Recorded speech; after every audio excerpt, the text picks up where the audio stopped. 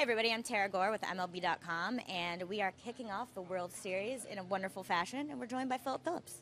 What up? How you doing?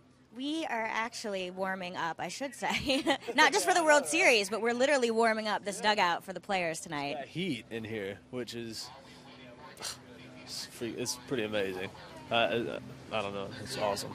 I think we have something to strive for now in life, like our own little heated dugout. I'm gonna try to sneak in here, and try to get a jersey, just sneak in here, just sitting here, just watch the game, And hope that they probably don't call you in to pitch.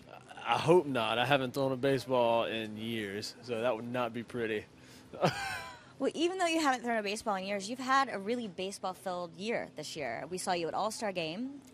Your song "Home" was played in The Trouble with the Curve, and now tonight you're singing the national anthem. Yeah, I know. That's it's been the whole year has been overwhelming. It's been insane, and it's been a great ride and just a blessing. And tonight, it's an honor, to do the national anthem. I'm a little scared, but I'm going to do my best.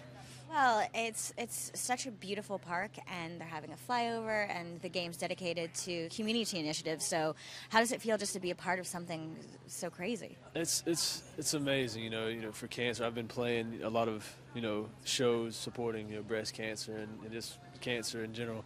So anytime I can support that or anything that'll help someone out, and you get to watch a great ball game. It's the two best teams in the league right now, so that's awesome.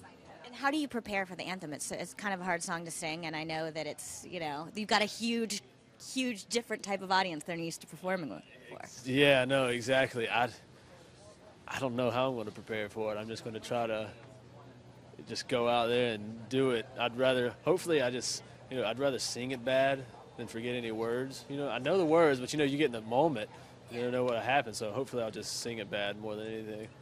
No. And I think that the fans here are pretty understanding. Like, everybody just gets excited to have, it's not only the World Series, but they get to see one of their favorite musicians come out and do something, they normally don't get to see. Yeah, it's awesome. You get to, I'm going to do my best tonight. Maybe some people enjoy it, and, you get to see some great ball players. Have you ever met any of the Giants?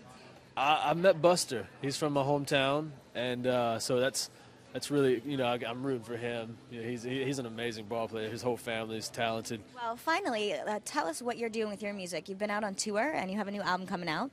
Yeah, The World from the Side of the Moon comes out November 19th, and I wrote just about everything on the album, and except for like 2 songs. So I'm ready to get it out there and see what people think about it. I'm ready to tell my stories.